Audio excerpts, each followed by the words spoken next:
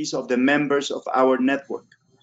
The NatureServe network, for those that don't know, it's made up of so far 87 member organizations from Patagonia to Alaska, and we're working together on different projects, including climate change, invasive species, ecosystem services, citizen science, land degradation and restoration, and recently a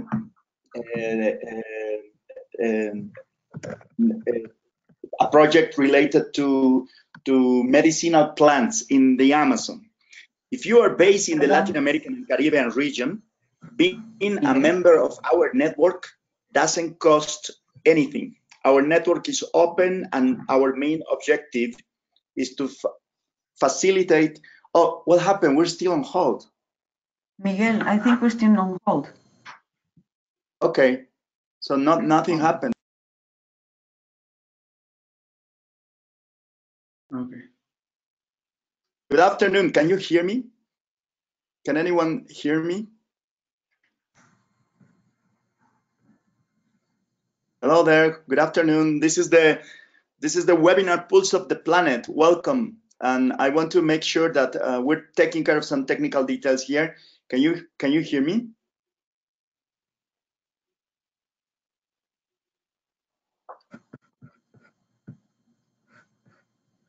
Okay, I can see. Perfect. Perfect. Excellent. Thank you so much. Okay, I was speaking on a muted microphone. My name is Miguel. I am the director of the Latin American and Caribbean Network for NatureServe, and I want to welcome all of you to this new edition of the webinar Pulse of the Planet. This is an initiative led by us, NatureServe, and supported by the GeoBond Secretariat and EcoHealth Alliance.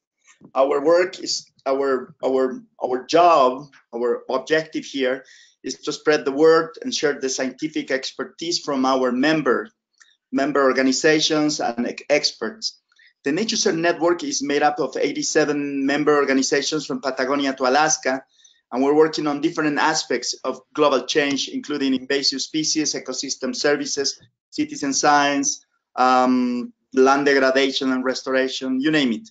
If you're based in this region, in Latin America and the Caribbean, being a member of our network doesn't cost you anything. Our network is open, and our main objective is to facilitate and manage regional projects that have to do with global change.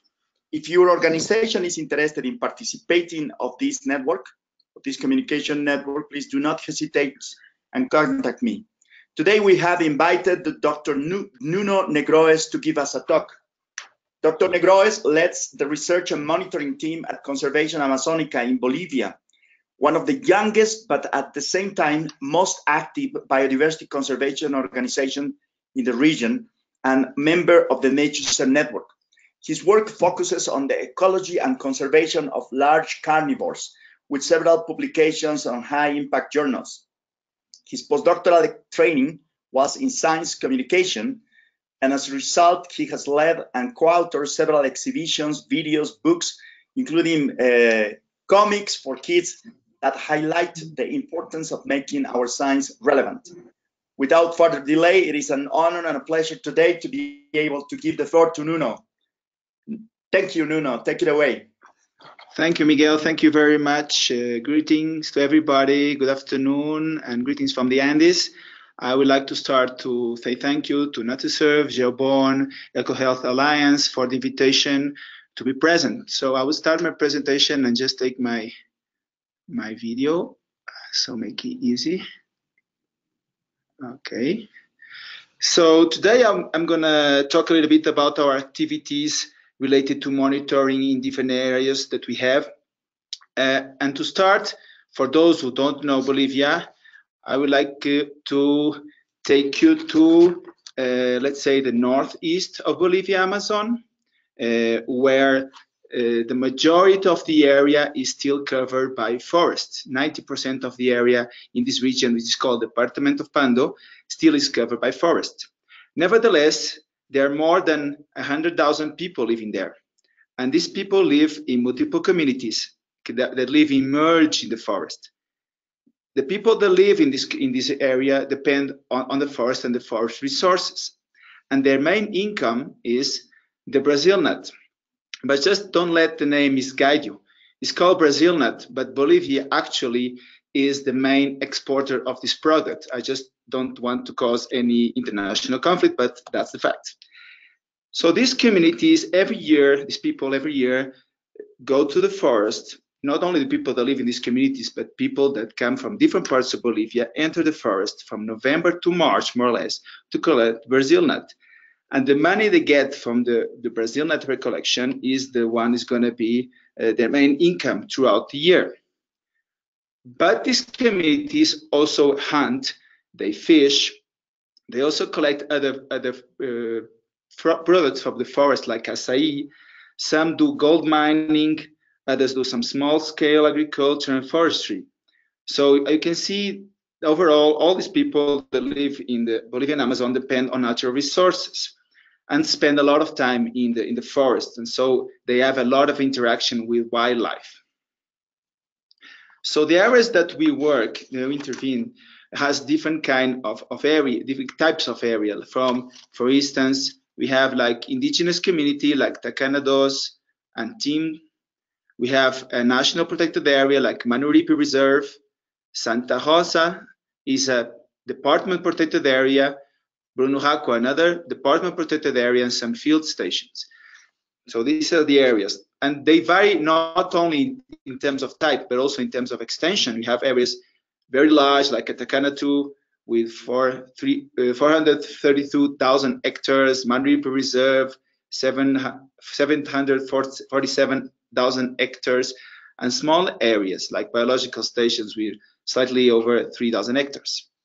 So apart from different types of territories, different extensions of territories, we also have to interact with different actors from government, from the national level, also local level and regional level. Also have to work with universities, communities, and indigenous organizations. So when we think about all this complexity, we were thinking about how can we evaluate what we are doing, but not only evaluate what we are doing, but also to observe the changes that are occurring both at local and at larger scale. So, of course, monitoring is let's say, the management instrument that we can use, not only to feed decision making, but also to evaluate our specific actions. But we envision monitoring as a system that interacts synergetically with research. So in a way, the research feeds monitoring, and monitoring can raise some questions that research has to answer. So to build our monitoring programs, we develop a protocol that I'm going to share. If it's not working, what happened? Sorry. Okay. Sorry, slight problem. So first we start by collecting information about the area, and specifically the human activities, the socioeconomics, the biodiversity values.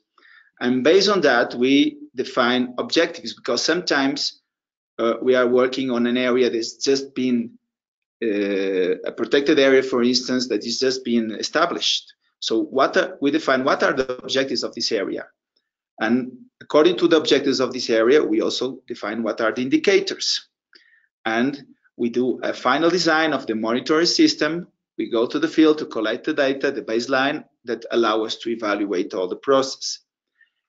Till now, we have worked basically all the protocol in the different areas that we've been working till the collecting data, the baseline. Evaluation is something that we still don't do deeply, because we start doing this monitoring system basically from 2017 forward. So, but instead of just explain you how we do it, just let me show with you and share with you an example. I think it's better to understand. So let's go to Santa Rosa de la Buna.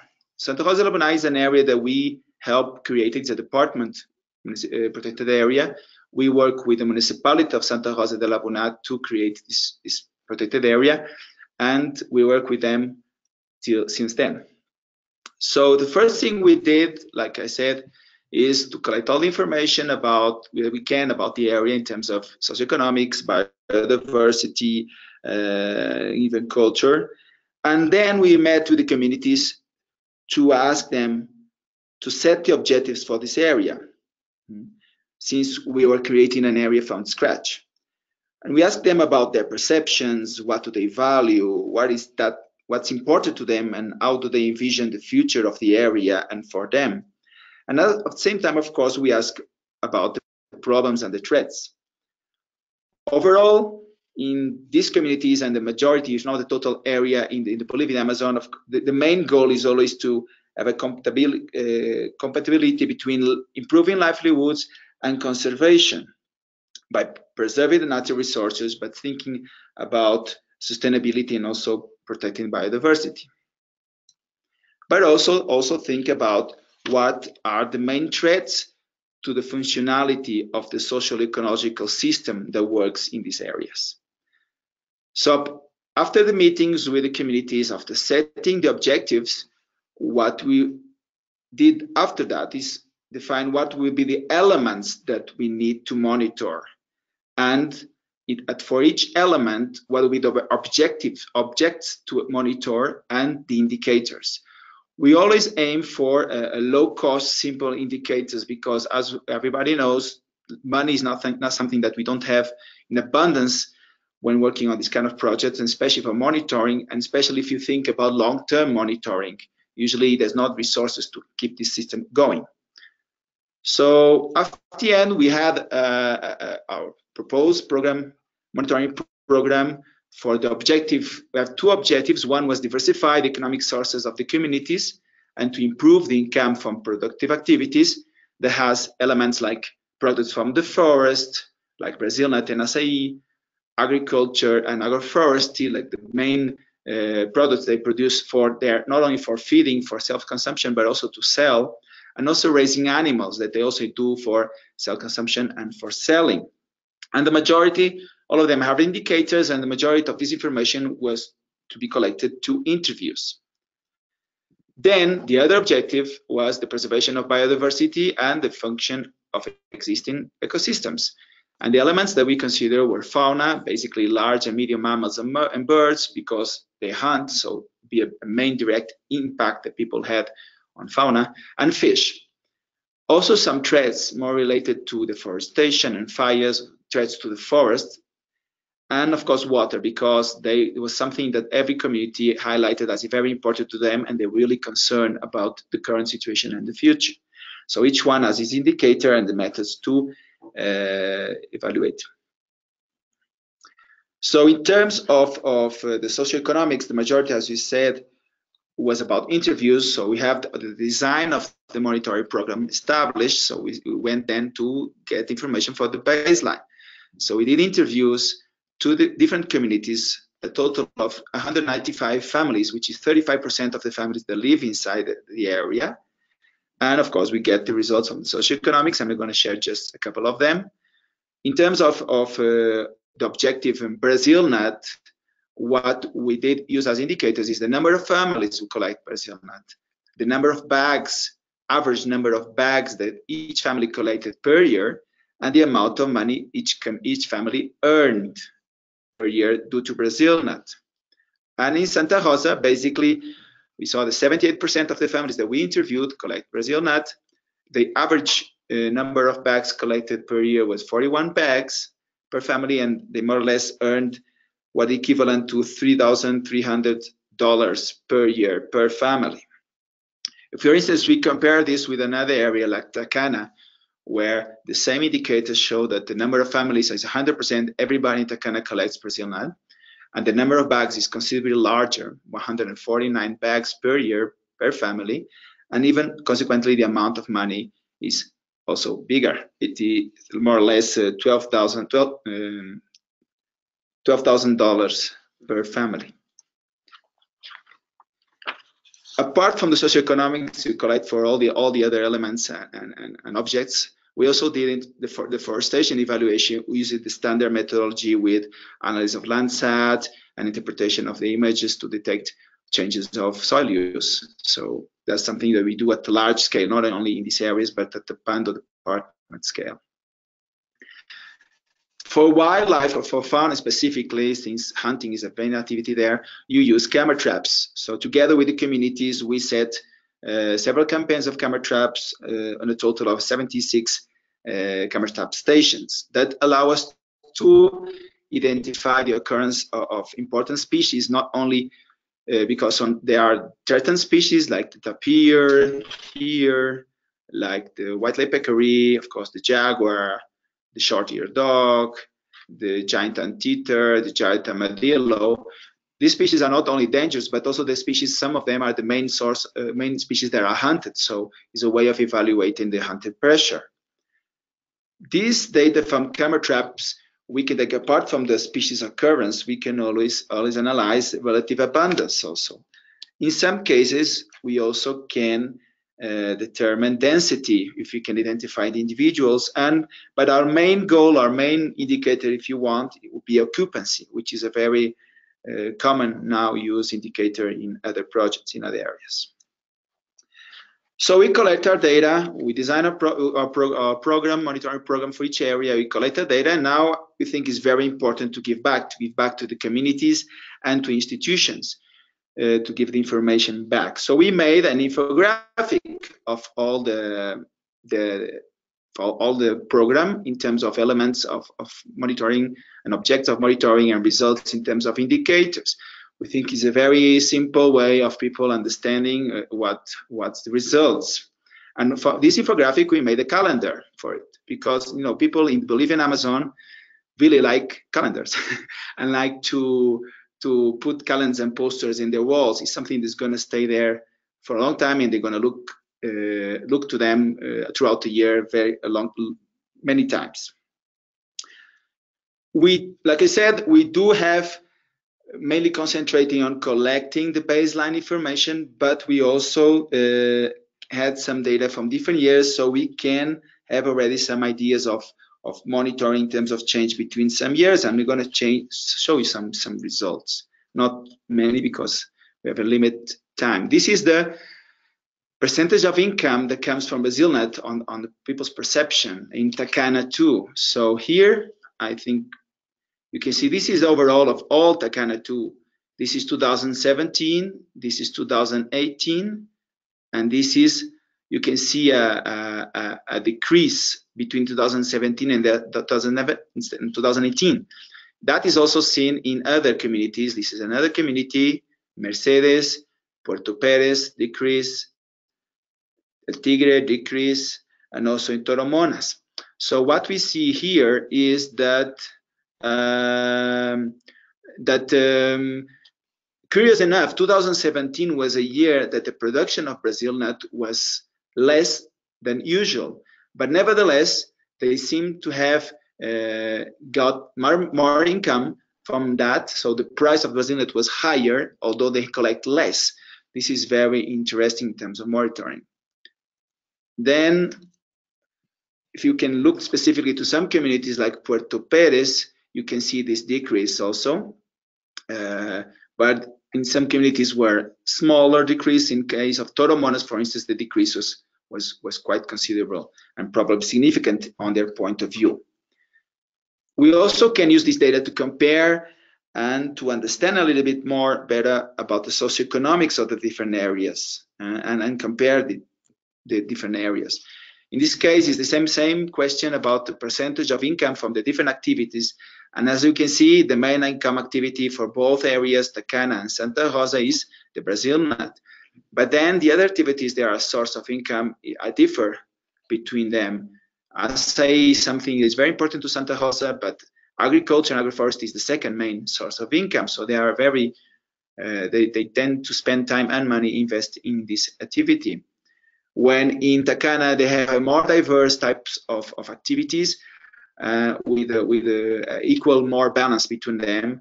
Santa Rosa is more BrazilNet and natural forest resources, and like BrazilNet and ACEAA, and agriculture and some raising some animals.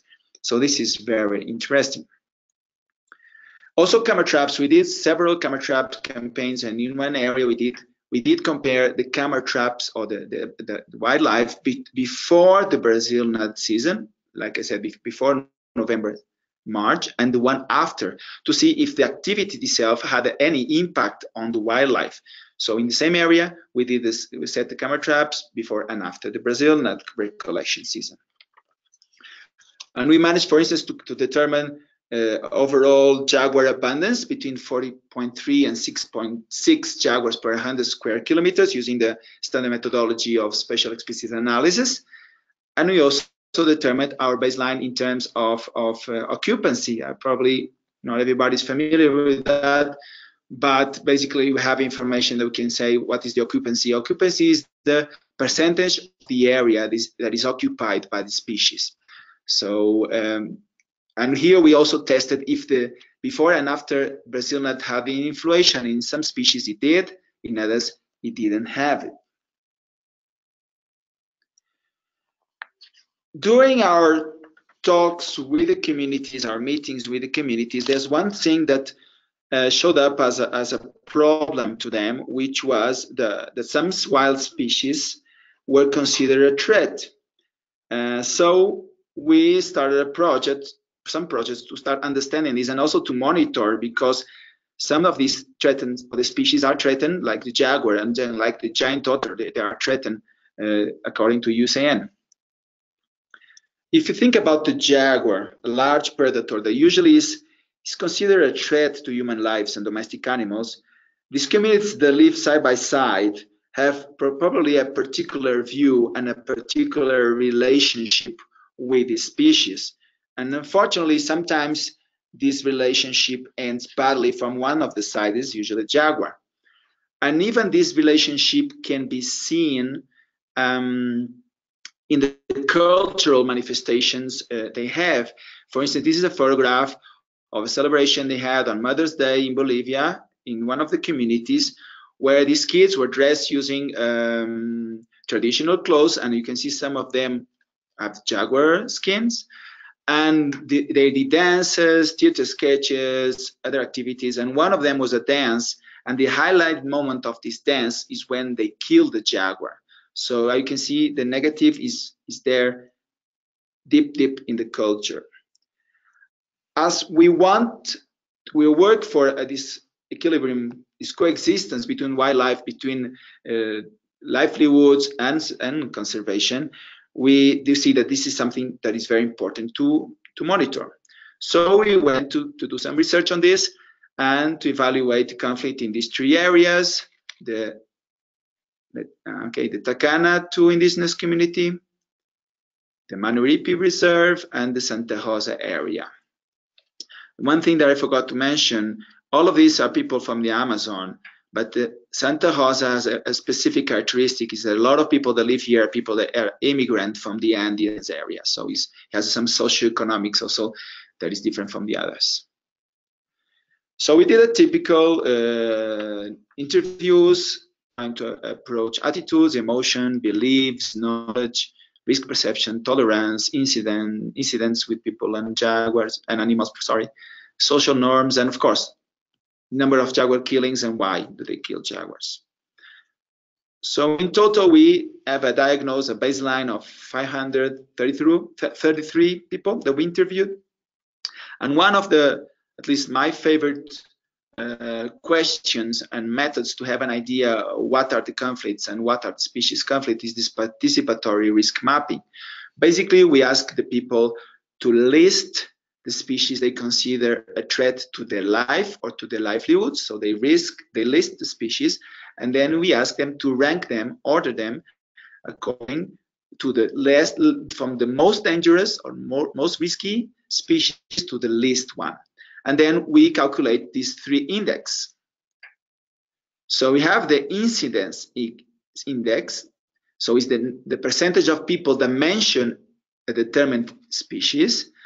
And we have the severity index, which is calculated by a formula, but basically it says which are the species that when they are present and cause problems, species that they consider more severe in terms of the impact they have. So the severity index is an inverted index. So the lower is the more severe species, the higher the less severe species. So at the end, we expect this part of the lower part of the graph present the species that have a higher, considered the higher conflict ones.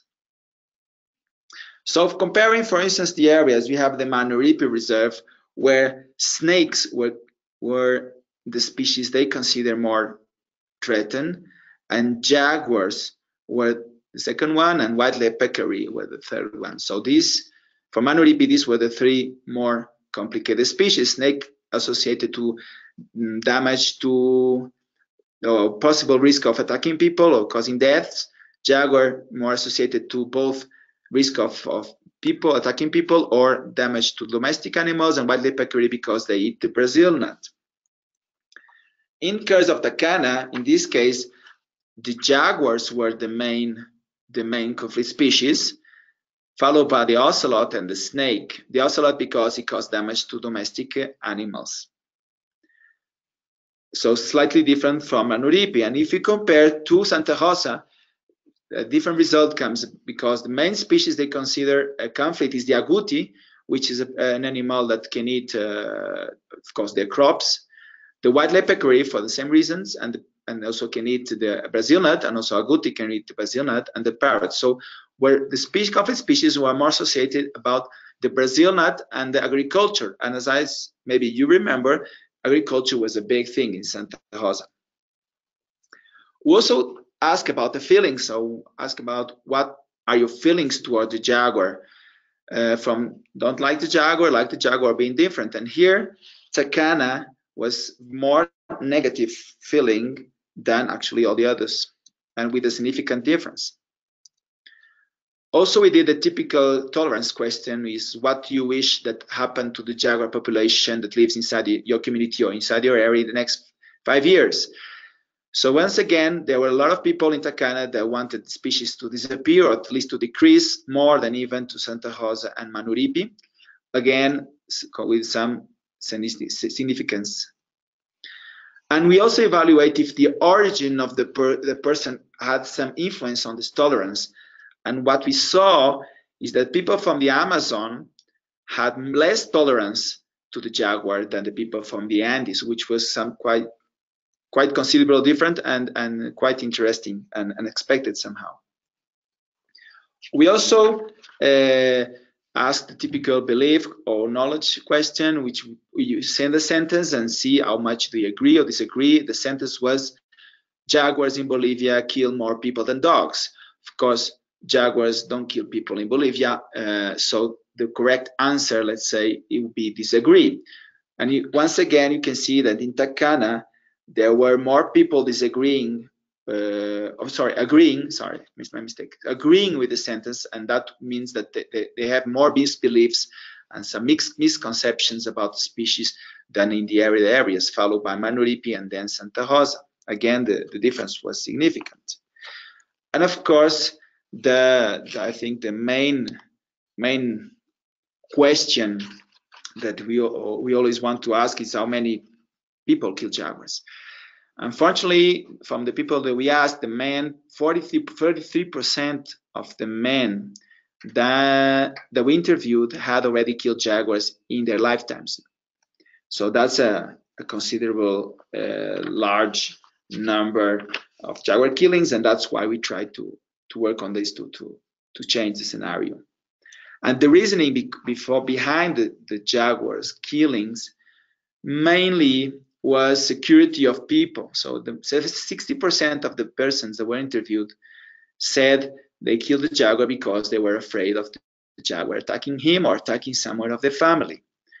The other main source of justification or cause for jaguar killing was retaliation for a jaguar attack to domestic animals, or to prevent jaguar attack to domestic animals. So this was the main, and the other ones was mistake or because they will sell the parts to someone, but more in the past than in the present.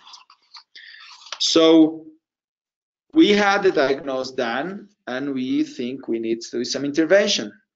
So what can we do to change the current scenario? For funding reasons, we focus only this activity, this intervention on the Manuripe Reserve.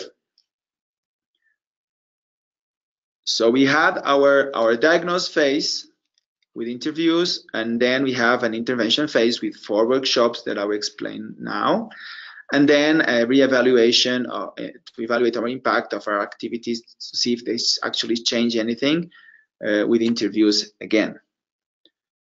So what we did is 4 activities. In the first one, we basically is the one we presented the project. We talk about like openly in a forum with different communities, so everyone can speak freely to share a little bit about what their thoughts are, and so we can know a little bit more about what they think and what are the reasons behind the conflict.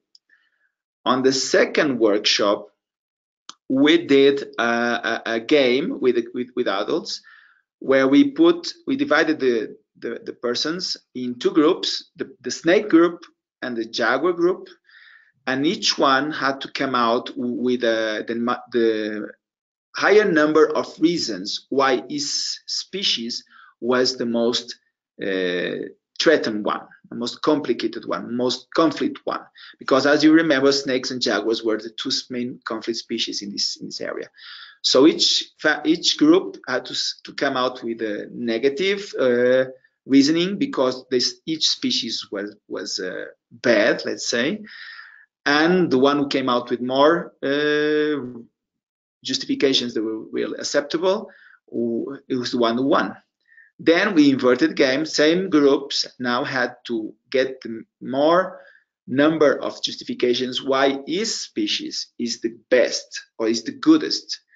So again, the one who got more won. So by this way, we make people think, of course, the negative, they already know plenty, and also think about the positive, and also interact and exchange ideas. And then last one, in the last workshop, on the last workshop, what we did is we talked to the communities and we tried to figure out what would be the solutions. So each person could participate and said, identify what would be the solutions to reduce jaguar conflict in this case, to see what would be the stakeholders that could participate apart from them, that could participate in finding solutions, and set like an action plan, if you want, that for the community to solve the conflicts with jaguar.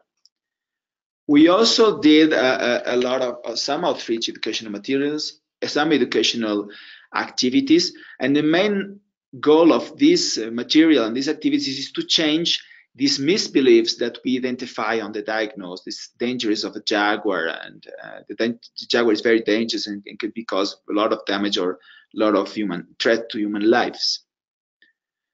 For instance, we did this poster specifically on jaguar myths, like specifically the one on the risk of jaguar attacks. We went to the local hospital and we asked for data on a number of jaguar attacks to people, which is 0, of course, number of dog bites, which is 71 in 1 year, 27 people that were bitten by snakes, and 276 people that were accidents with motorcycles or cars. So with this information, real information, we want to show them what is the reality that goes beyond their perception in this case. So when we did the work, the action plan, not only the community decided what would be the solutions, but we also asked individually each one to share with us what will be their contribution to solve the conflict. And each individual said a pledge, what their contribution. Each one wrote the pledge and took a photograph with a pledge for future. So for instance, this guy said, I pledge not to kill jaguars, just make them go. But some were just as simple as, I will pass the information how to protect the jaguar to other people. So each one decided will be the degree of their pledge. And of course, we print a poster, is in a public space in the community, so everybody knows what every person pledged, and they are all pledging to look for solutions to jaguar conflict. We also work with the kids to try to change these misbeliefs and these wrong ideas they have about jaguar, and we did in the end the evaluation. So in terms of emotions, as you can see, when we ask people what do you feel about the jaguar, more people less people said they disliked the Jaguar, and more people said after the intervention that they liked the Jaguar. So that's a positive change that we detected. In terms of beliefs, once again, was the sentence of the Jaguars kill more people than dogs in Bolivia. We saw that less people agree with this sentence, which is wrong, and more people disagree with the sentence after our intervention. In terms of risk perception, when we ask what's the probability of being attacked by a Jaguar, more people say none and less people say high. So there's a better perception of reality after our intervention. And in terms of the tolerance, we saw that less people want the Jaguar to disappear and to decrease, and more people want him to maintain, and some more people want to increase after our intervention. So it looks like we got a good, so we did a monitoring of what it did, and the results, the indicators show the positive change. But unfortunately, sorry, just okay. Unfortunately, when we ask what will you do when you meet a Jaguar, still 11% of the people said if they meet a Jaguar face to face, they will kill it. So some work to do there. Our next steps with this will be to reduce the risks of both domestic animals and people by creating livestock pens to reduce Jaguar depredation, and some workshops and training out how to behave when you encounter a Jaguar. So, and we still continue to do the activities and continue to monitoring the results of our activities, both in the actions implemented and on the changes of perceptions of the people. For that, we are working with the San Diego Zoo with support of WASA on education activities, mainly with kids. And that's it for me. I would like to thank you again for inviting us to share our work. There's my contacts there if you want to contact me directly. Thank you also all the sponsors of these projects. And once again, thank you, Miguel. Thank you, NatureServe. Thank you, Geobon and Eco Health Alliance. Thank you very much, and thank you. I hope you had an enjoyable presentation. Thank you so much, Nuno, for such a wonderful presentation. I'm very enlightened to learn all about the work that Amazon Conservation is doing in the Amazon in Bolivia. I will open the floor now for questions. I have a question. What is the largest limitation that, in terms of collaborating with the government, that you have encountered? In Bolivia, it depends on the level. On the national level, well, in all the levels, the thing is the politic. There's a lot of first, there's a lot of changes of personnel, so people change a lot, both in the ministry level and also the technician level. So we have to interact with the different persons throughout the years, and have to go back to zero, or start working from zero each year almost, or each 2 years, which is very complicated. And also in some cases in the local level, it really depends on the leadership, the interest of the leadership and the politic. If it's more conservation driven or sustainability driven than actually just development driven, it makes the difference. Okay, and one additional question before we go to the public. You mentioned that La Castaña there has been a decrease in the production of castaña in 2017, I believe. So that actually had reverberated in the price of the castaña. So I was wondering if that had anything to do with climate, and if that has an effect on future production. So what happens next year on the production of castaña? Yeah, that's a very interesting question, very important question. There's no data that explains fully, but the perception of the researchers who work on Brazil nut, and they have been following the Brazil nut production throughout the years, is that it was a climate change event. It was a very dry year with no rain, and that they think that affects directly the Brazil nut production. that's very important, and now we are working to try to figure out an early warning system that we can detect how the production is going to be, try to have some indicators in terms of climate, but also in terms of production of Brazil nut with the flowering season and with when the plant produces the coconut, to try to before have an idea of how is going to be the production, and try to work with the communities to find the best solution to deal with that. Of course, one thing that we are working with them is to diversify their sources of income with other natural forests resources like acai or fishing, sustainable fishing.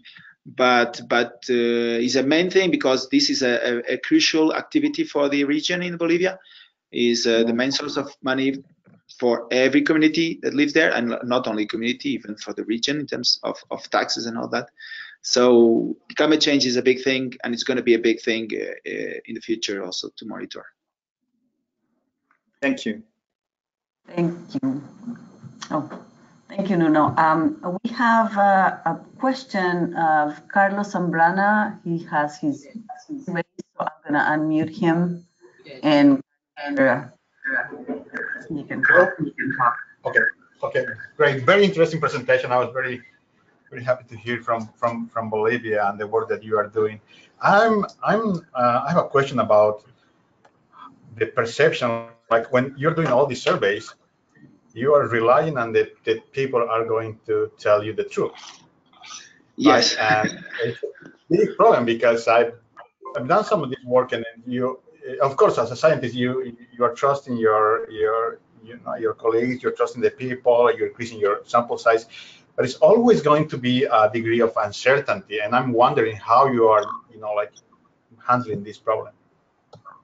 Yeah, it's true. It's true. So that's what this is the let's say the base monitoring program, but we do try to get other sources of information that can use to evaluate the efficiency of our indicators. It's true that we trust a lot with this what the community says, because basically we work with them some of them more than 10 years now, so there's a trusty relationship we expect. But at the same time, we always look for the sources of information that even from the government, even from local or national government, and other people that are doing research, so we can evaluate. The thing in Bolivia, the problem with Bolivia is that there's not very lot of information being collected actually in the field. But it's true, is a problem that we are always trying to look through using other sources of that we collected also with other institutions, or even using other methods so we can evaluate each indicator. Yeah, thank you very much for the question. Very important. Yeah, thank you so much. Thank you, Nuno. We can go to the panel now, and there are a couple of questions from what you were presenting. So the first question is Mohammed Ismail, and his question is, during the Brazil nut season, it shows less wildlife habitation in the area. If I am right, what is the alternative seasonal habitats available for wildlife and conflicts during and post-season? Yeah, the animals do. That's a good question. That's something that we want to answer, and we want to research deeply in the future, because it's trying to understand where do animals go, because it's not that they are a lot of space empty. I think our perception is that they use the space, they use the same space, but they use it differently. Maybe there's also some time shifting in terms of activity. Maybe some become more nocturnal, because people collect Brazil nut during the day. They don't enter the forest in the night because they cannot see anything. It's dangerous for them. They consider it dangerous because of the snakes and all that. So maybe there's a change of activity pattern, and also a change in terms of space use. Of course, the smaller species, they cannot change a lot. They are less mobility, and all of them most usually are territorial. So it's a very interesting question that we need to get deeper in. Thank you very much. Nice, thank you. We have two questions by Juan Carlos Griales. I'll read one. The first one is how the results could be used for feline monitoring in the Andean zone. Sorry, can you repeat the question? How the results could be used. Yeah, thank you. Thank you very much. Yeah, there is a large initiatives that want to monitor wildlife in the world scale using like team. Now I think it's called Wildlife Insights, and they use a standard methodology with camera traps. So we are planning, I think, at least to follow this wave of collaborative and so it can help us have not only the idea of the small scale, of the local scale, but also contribute with information that can understand changes in the larger scale. I think that will be good. And also we do all these camera traps in every region that we work. So we have now a baseline information of species occupancy in every area. So now if in the future we do the same methodology, we apply, we can compare and see if there has been some changes or not.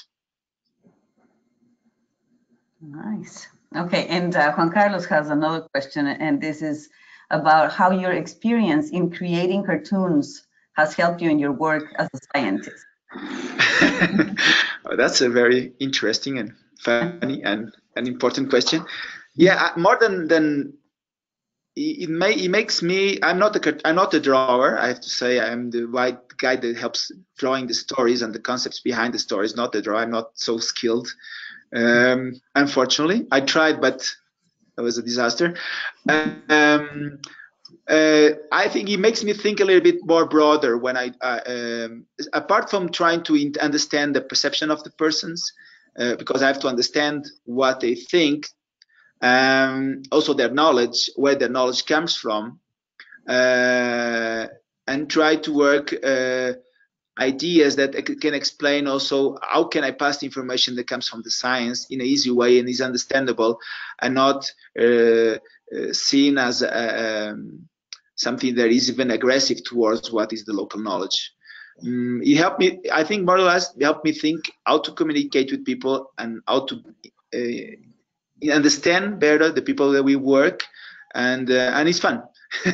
Like I usually said, and I said to Miguel a couple of minutes ago, there will be more people reading our books and our comics than there will be reading our papers, for sure. Very nice. Thank you, Nuno. I'm going to read Maria Loza's question. She says, thank you for presenting. I enjoyed your presentation. I have 2 questions. What is the jaguar's population size in this zone?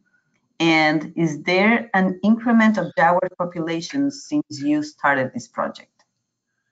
Yeah, this process is from 2017. We don't have enough data to see if there's been changes in jaguar population.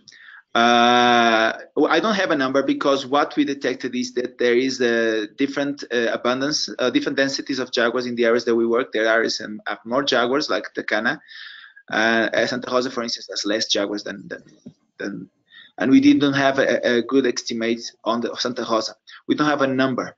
What we do know is that there's a conflict. Jaguars are being killed actually everywhere in Bolivia, unfortunately. And now with the menace that just a couple of years came with the jaguar trafficking parts that came in emerged in Bolivia, that can be another incentive to jaguar killing. So now people are killing because they are afraid of the jaguars and because jaguars attack their domestic animals, and as retaliation or preventive measure they kill jaguars. Maybe 1 jaguar or 2 jaguars, I don't know, throughout the year in different areas. But now if there's an incentive to kill jaguars because there's money there, that can change the scenario. So that's why we think it's important to have this monitoring also about the jaguar killings and the perceptions and the motives behind it, because things can change quickly if this demand of jaguar parts in the Orient it rises and can change the scenario totally. In terms of deforestation, which jaguar is an habitat guy, is a forest animal. In terms of forestation, the forestation is still low in Pando. It's very, very low. So in terms of habitat, there's not been a big decrease. There's been a decrease but not as big, not a big threat right now. But things can change. You see in our neighboring Brazil that things can change really fast. All right, great. I am going to read Mohammed Ismail. He asked a question earlier, and so he's saying, thanks for the answer. Very much happy to see the pre and post results after a workshop. Apart from Jaguar, did you do something about snakes, since high risk spotted in Tacana region? Yeah, that's very interesting. Yeah, snakes is a big thing for them. We didn't work with snakes yet. We thought about it doing a project. We're trying to get some money to work with snakes. What we did got money, usually charismatic species are more attractive to funding, unfortunately. So we do work with jaguars, and now we're starting work with giant otters because they are even more endangered than the jaguar, and there are some data that's pointed they kill some. So, but snakes is a very important thing, and we expect to work in the future. That's something we want to work. All right. Now, Nicole Nusinskis, she has a long question. I don't know, Nicole, are you interested in speaking? I have unmuted you, and you can talk to Nuno instead.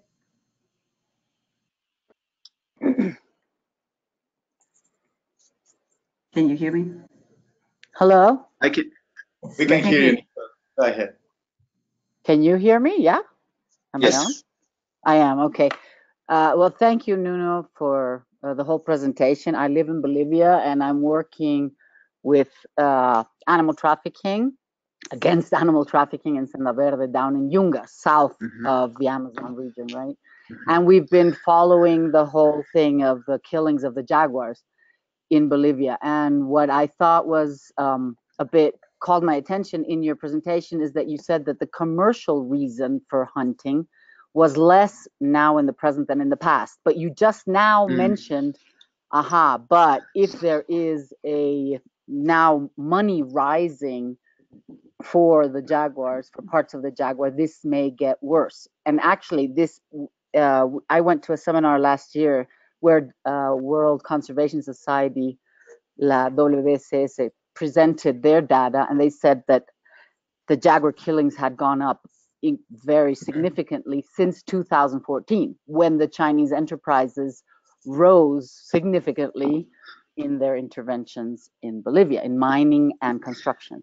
So what do you think about that factor, about the commercial factor?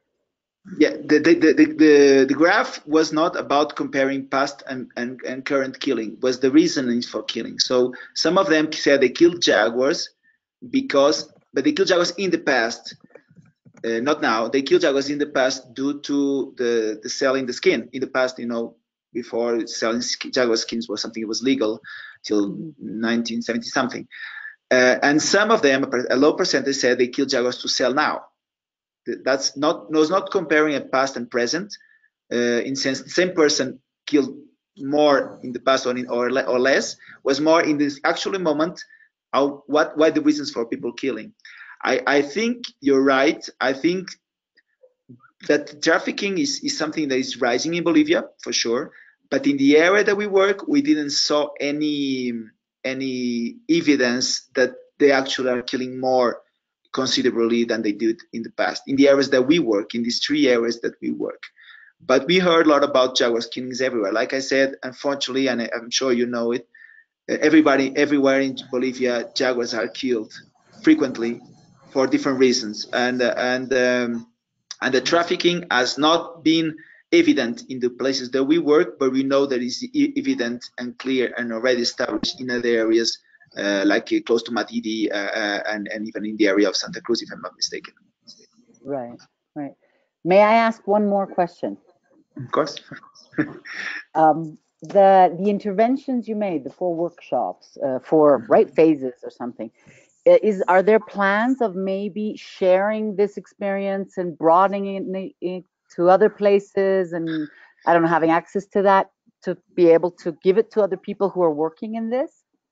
I'm glad to happily share with what we did. you can contact me by email. The data we are working to publish, as you know, is a longer process. It's easier to make a comic than actually make a paper or publish a paper.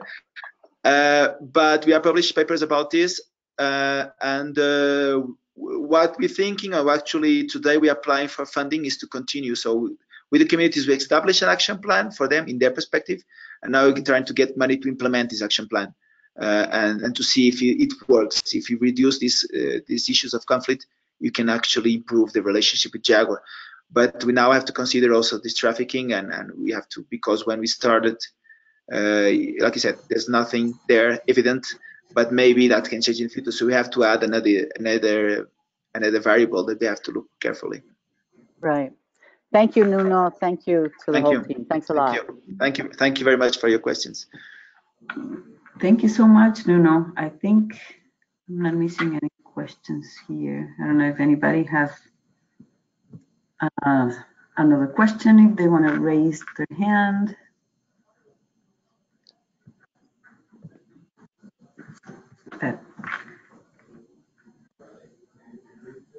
Yeah, I think you've answered all the questions. It was a great presentation. Thank you so much, Nuno. No, thank you very much for the invitation. It was a pleasure. Thank you. Thank you, everybody. The recording of this webinar will be available on the NatureServe, on the GeoBone and EcoHealth Alliance websites. So please stand by for the next series. Thank you so much for your participation. Now I will end this webinar. Thank you. Thank you, Nuno, again. Thank you, everybody. Thank you very much.